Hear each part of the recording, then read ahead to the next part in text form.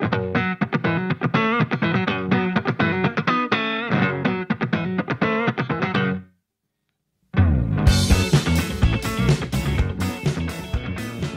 to Ortho Eval Pal, where we help you build confidence in your orthopedic evaluation and management skills.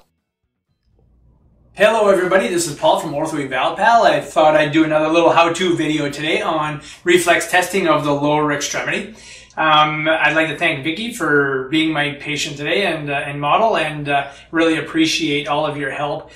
Vicky's been a great patient. She's the type of gal who does, you know, whatever you tell her, and she's a very, very compliant patient. So she's here just for a checkup today, and what I want to talk about is, again, reflex testing.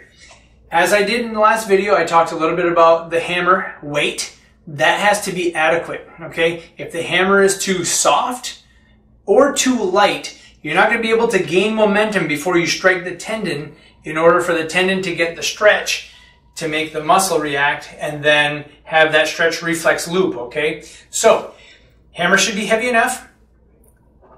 When you do your test, it's a nice strike, and it should bounce off of the patient.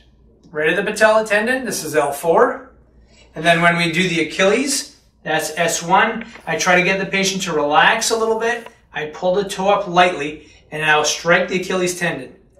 And there's a good one, okay? Now, if the patient is hyperreflexive, I'm going to take the patient's shoe off and do a Babinski test.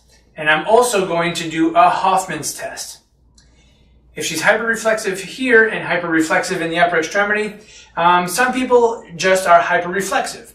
But if they have a positive Hoffman's test and a positive Babinski sign, which I'll be doing how-tos on soon, you have to be somewhat suspicious of an upper motor neuron lesion.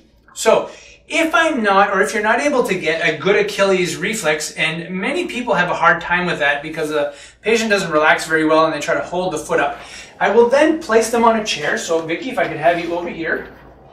You're going to put both knees on the chair, you hold on to the back, and now they really don't know when you're going to be striking them, okay? And then I'll just hold the toe a little bit, and I'll give a strike, and they can never really fight this one. And you can see right there, we get a really nice reflex. And that's how I would do the alternate S1 testing. So I'll have you sit right back on the table.